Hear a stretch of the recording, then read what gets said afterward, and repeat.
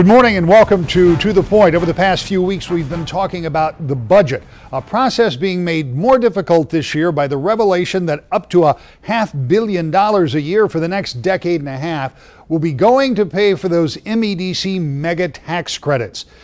This week, we sat down with a man who will be right in the center of the storm when it comes to putting together the spending for the state, the Senate Appropriations Chairman, Lowell Senator Dave Hildenbrand. Senator, I want to start talking about the position that you hold now, because when I say Senate Appropriations Chair, there are a lot of people at home that have a vague idea of what that is, but as a technical matter, it certainly is an honor to be selected as the Appropriations Chair, but this job can be one pain in the neck because everybody wants something from a budgetary standpoint, and it's not just the outside entrance. Every member wants something. The governor wants something. House members want something. You get a lot of visitors, don't you? I do, and it's been an honor to be chosen by the Senate Majority Leader to take on this responsibility. And the Senate Appropriations Chair, I have a counterpart in the House Appropriations Chair, and we're responsible to manage the state budget every year and shepherd that through the legislative process. And it's an important responsibility that I take very seriously. We have a constitutional responsibility to balance our state budget every year. I wish the federal government would have the same constitutional requirements, but here in Michigan, our state budget is just over $52 billion annually. For the current year, next year's proposal is just a little bit more than that. So it's a lot of money, a lot of programs, and our job is to really to dig in, be the taxpayer watchdogs, if you will, to ensure that we're getting good outcomes on all the programs that the taxpayers of Michigan are financing, and just sort through all the issues of the state budget.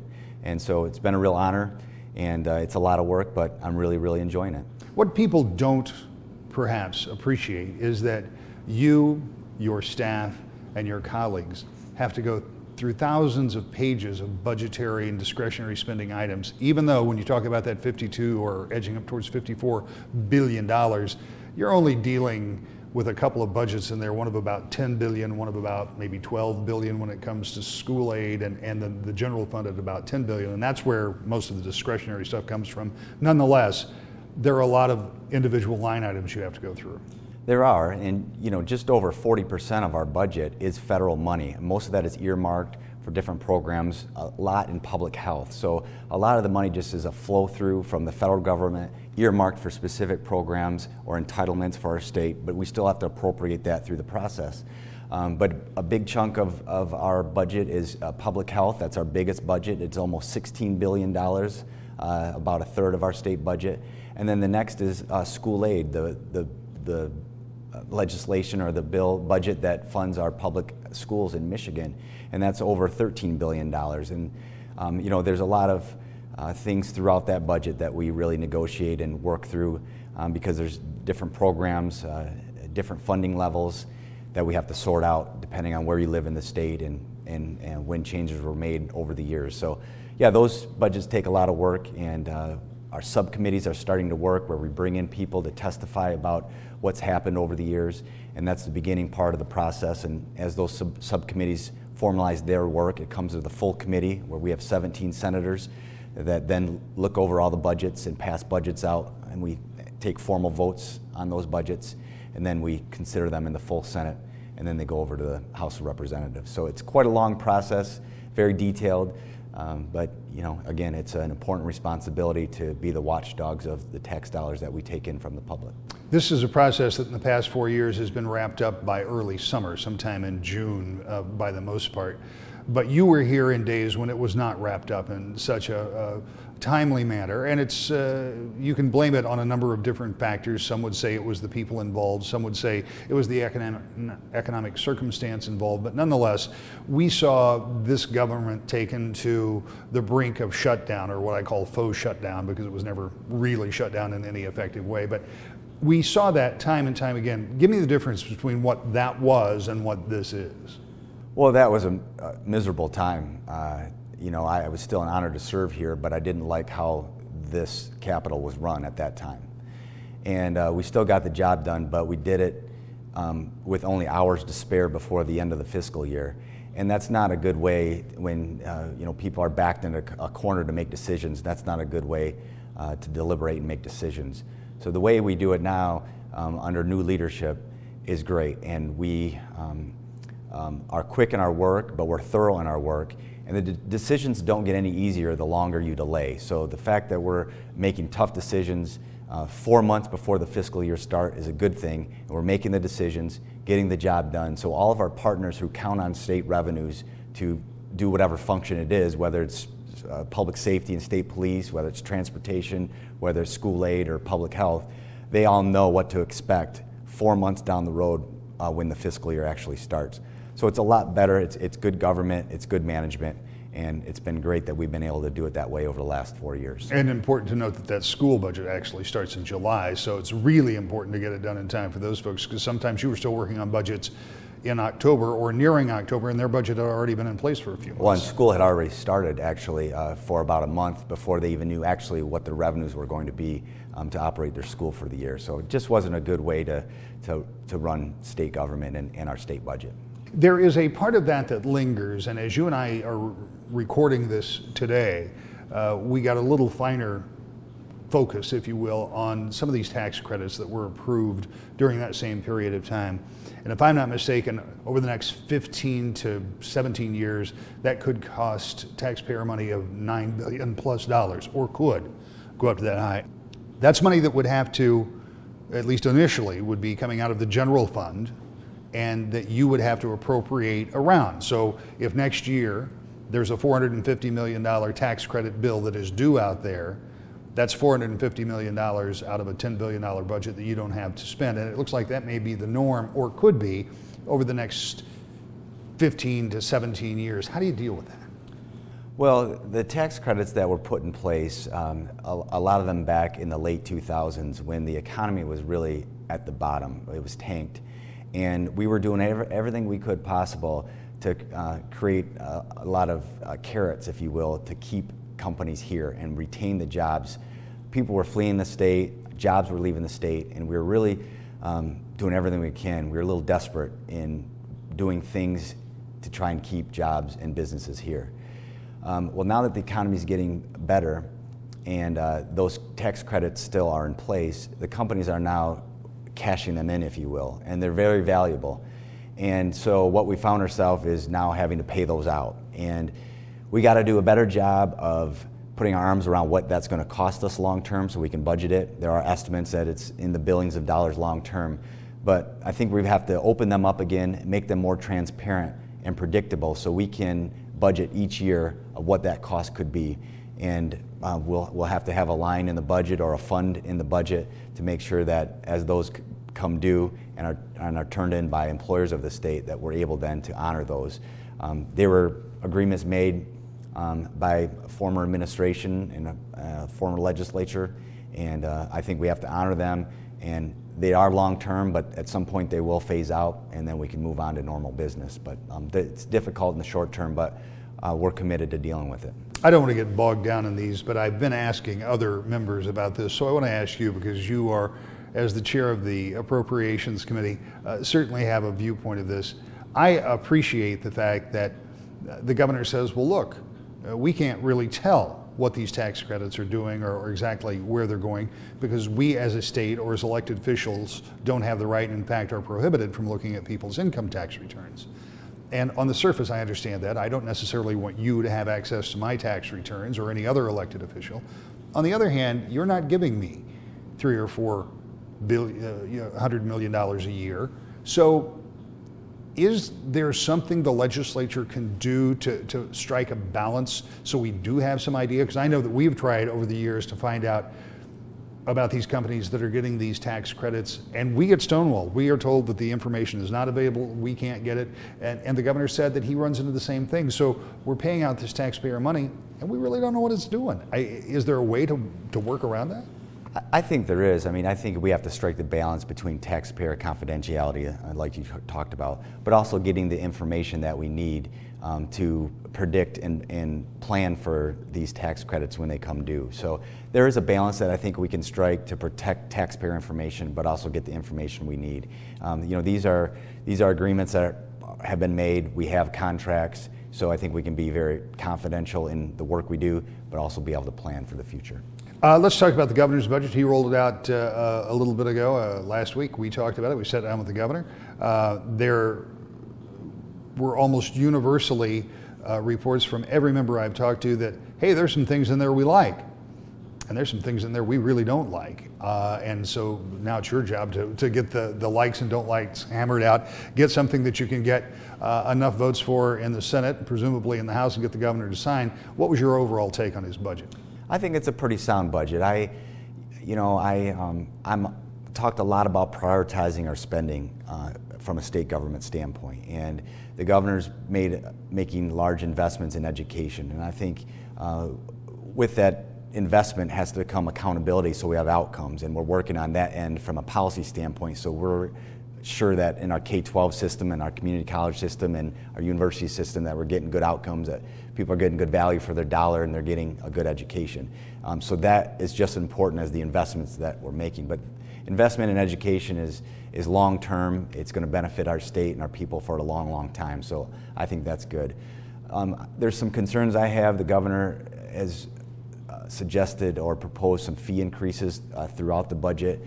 I like to take a different approach. I want to prioritize our spending, and I want to be very, very targeted in the spending and not get caught up too much in increasing revenues or fees to the taxpayers of Michigan. So I want to take a good hard look at that. There may be some arguments of why some of these fees or taxes need to be extended or increased, but I initially have some concern about going in that direction, but we'll work it through the process, through a public process and through testimony, and see what we learn. We'll continue to talk about the budget and the roads next. To the Point. Welcome back to the Point. Senator Dave Hildenbrand is the chairman of the Appropriations Committee, and as such, he'll be right in the middle of putting together a budget for the coming year for the state of Michigan. There are a lot of unknowns and a lot of question marks, including what happens to that ballot proposal on May 5th. We talked to him about a number of subjects, including that, and he tells us how he's planning for it. Let's continue our conversation about the governor's budget, because he's had a couple of other things in there. He has been putting a big emphasis on trying to get technical career training to become more a part of the norm in high schools and even post-secondary education, to get people to understand that going to college is a great idea, but also going to a career-based education is also a good idea. He's also talked about third grade reading tests. All of these things kind of rolled in, some that may or may not require a lot of appropriation. Is the governor on the right track when he's talking about those kind of things? No question. We know that the jobs that are available out there today in Michigan don't necessarily require a college education or a university education. Now, you need education beyond high school. And it seems to me over the last couple of decades, there's sort of this stigma with students who don't want to go to the university. And it seems to be a lot of our teachers and counselors and even parents are always pushing their students or their children into the university track. And we know that you can make a good living with a good middle income job with not necessarily a 4-year degree. You can get some training at a 2-year institution or some other accreditation institution to get the training you need to get a good job. So the governor's taken the lead on it, and a lot of us in the legislature, including myself, agree with it that there's another good track if you want to pursue it in vocational training and skilled training to get a good job that we have available out there in Michigan. When the governor proposes a budget, it is not unlike what happens in Washington, on maybe a little bit more polarized there, but the governor proposes and then the legislature disposes, and what you send back to him will not be what he sent over to you, and he will be included in those negotiations, as I know that you talk along the way. Are there any big heavy lifts that you see in this budget where you have, I know you mentioned the fees, but I don't know how pivotal those are in the long term of getting this budget done. Are there any places that you're concerned that the legislature and the governor, or you and the governor, may have those big chasms that are going to take a while to hammer out? Well, I do think it's the whole fee structure of how we fund some of the departments, and I think that's we have a lot of questions to ask about that. And you know, the governor has one philosophy about sort of a user pay system. If you get a license or permit or something from the state. He wants that to be a user fee system where you pay a fee and increase maybe that fee to pay for the services covered, and that's one philosophy, and which has some merit. But a lot of us agree that if we prioritize our spending here in Lansing and are able to free up revenues, that we can fund the departments and the programs with some more general fund revenue. So that's I think a strong debate, a philosophical sort of difference of how we fund some of the programs and some of the functions, specific functions of our departments and agencies. And so I think that will probably be some of the major sort of hang up between the governor and the legislature. But by and large, I think we have a great working relationship, and we agree on getting the budget done, balanced in a timely fashion again. So I think we'll just work through those issues as they arise. But I feel very good about getting this job done in a timely and appropriate fashion. Timely. It becomes even more timely because if you get this budget done, when is the next revenue estimating conference? May, early May? Mid-May. Okay. Middle of May. By the time that revenue estimating conference comes around, something remarkable will have happened or not happened, and that is that the voters of the state of Michigan will have approved or not approved of a ballot initiative to take care of roads. Now, we're going to talk about that because you said something a minute ago that I find very interesting, and I want to try to relate that back to how we got to this roads package. But let's talk about how it affects the appropriations process. Because the governor, if I understand this, and if I misspeak, obviously you'll correct me, but if I understand this right, the governor allocated just enough money for the roads, for MDOT, to get the federal matching funds back, that you have to put up so much money to get the federal money to come back in, clearly with the assumption that after May 5th, there would be a lot of extra money coming back into the roads, that it'll be earmarked for roads because of this deal that was hammered out in lame duck. First of all, is that more or less the way the budget was presented by the governor? Is that his working theory? It seems like that's the direction he was going at that time. So if you pursue that direction, even up to that point, I mean, is it possible that on May 6th, I'm not making a prediction here, but if this thing doesn't pass on May 5th, on May 6th, you're going to have to get out some big shovels and start backfilling the MDOT budget because they don't have enough to do what they need to? Well, what I want to remind people is that we still spend over $3 billion every year on our infrastructure, and that's gas tax revenue, that's federal dollars that come into the state, that's registration fees that people pay for their vehicles. All that adds up to over $3 billion that we just spend on an annual basis just to maintain and build our roads and bridges currently. So what we're talking about is this is additional dollars if the voters do pass that ballot question in May. So it's not like we won't have any money at all. It's just we wouldn't have that increase to spend and invest on roads and bridges. So the infrastructure of Michigan won't fall apart if this doesn't get approved on May 5th, but we just won't have those increases that some have argued we need. So I take it from that it's not going to have a big bearing then on your appropriations process. I mean, you'll be aware of it, obviously, but it's not going to have a big effect about how you go forward with this process now. We're going to plan as though, I mean, that question's on the ballot, and it's up to the people of Michigan to decide. We're going to move forward as though it doesn't pass, and we're going to plan under current law, under current revenue streams, and then if it does pass, then we'll make adjustments at that point. We don't want to set expectations, from my standpoint, I don't want to set expectations thinking that may pass and set kind of our framework with it being passed, and then if it fails, having to come back and reduce all those numbers. So we're going to proceed under current law, and then if that does pass, we'll make the adjustments afterwards.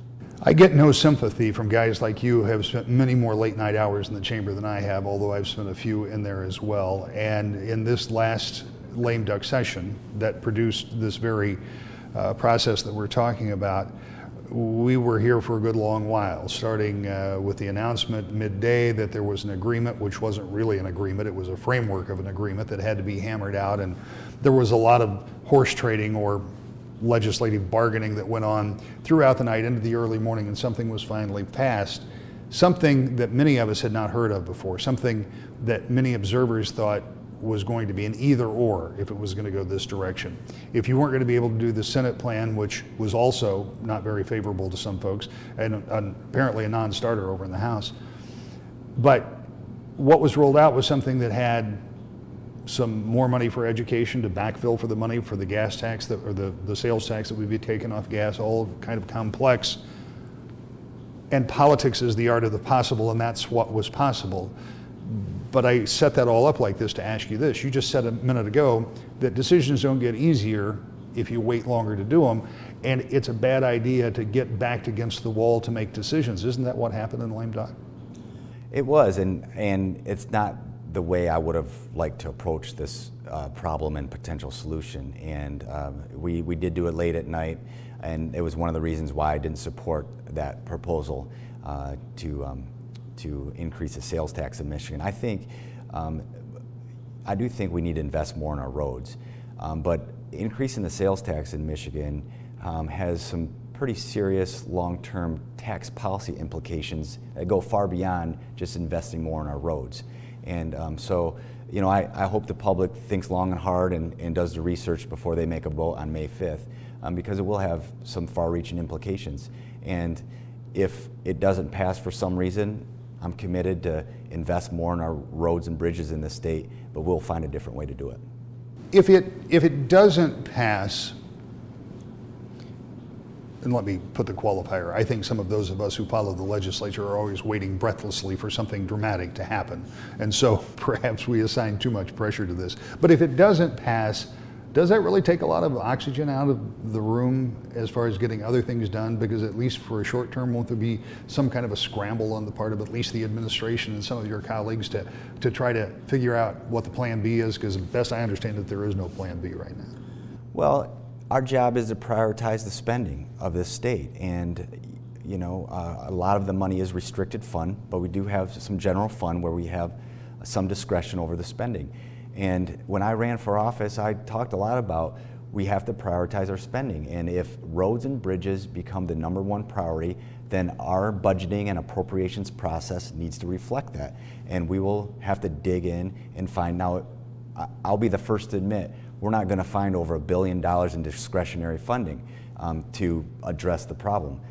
But we can find some money. I'm not going to put a number on it, but we can find, I would say, in the hundreds of millions at least, to address some of the problems that are out there. And you know, that's our job. That's what I think the voters and the taxpayers of Michigan put us here in this position to do, is to take the money they send us, to prioritize where it needs to go, make sure it's spent well, and to appropriate it in a timely and appropriate fashion. This might be a question better reserved for the governor, but I'll ask you because you watch these things pretty closely. Is this going to be the most difficult budget process that this governor has seen, even compared to the first year when he came in and was making a lot of kind of big, bold moves?